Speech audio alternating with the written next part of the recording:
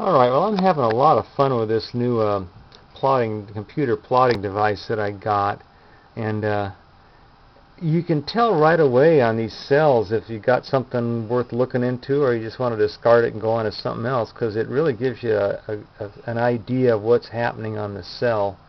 And I came up with a new one today that probably won't work in the long run, but I thought it was interesting, so I thought I'd show it.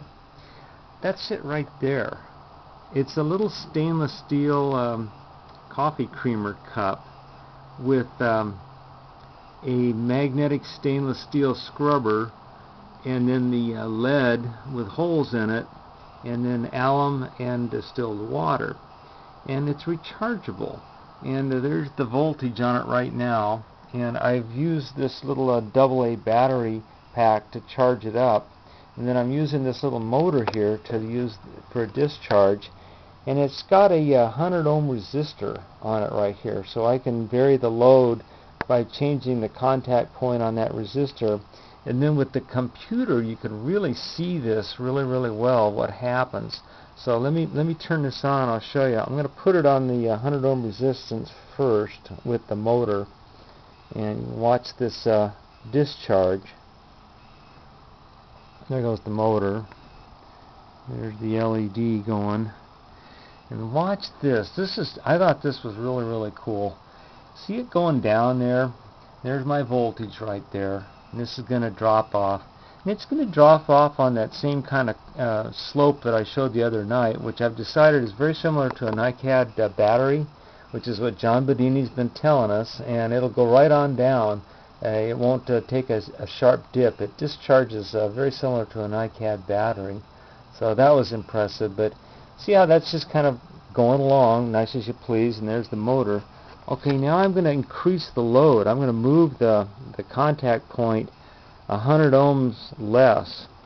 This is going to speed the motor up quite a bit. There goes the LED on bright.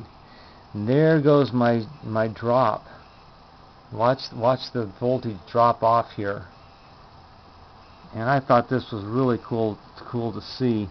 And this is where I disconnected it for a second, and you see how it bumped back up. Now it's on the decline here, on a little bit faster decline slope than this, and this was the self-discharge decline. So this was really good to see this. Okay, now I'm going to disconnect it all together and watch it bounce back. This is this battery bounce back that we've seen before, and I thought this was really cool to watch happen.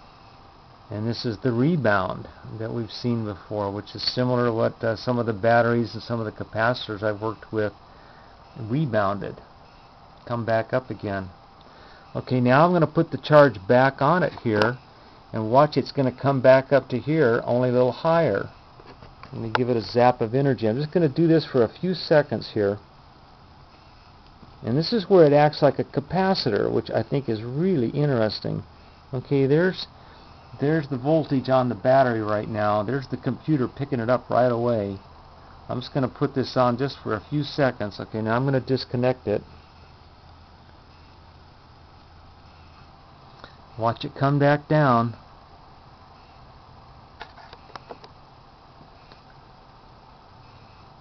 There's voltage coming on back down. But it's not immediate. It's actually put a charge on that battery. Here again, that's magnetic stainless steel. It's a magnetic. You can put a magnet on that, it sticks, but it's what they call stainless. It's the a food grade stainless steel. You get it in the dollar store. All the stainless steel in the dollar store is this magnetic stainless, and then the pot scrubber is magnetic stainless steel to give me the surface area.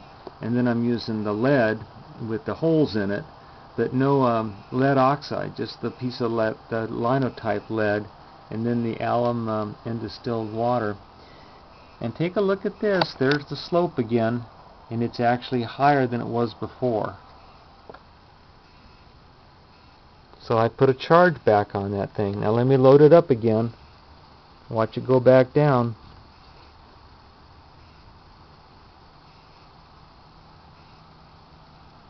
And there she goes back down again. But I tell you, having a computer look at this is so much better than trying to just guesstimate what's going on with these batteries. And like I say, you can tell right away if you're getting anywhere or you're just spinning your wheels.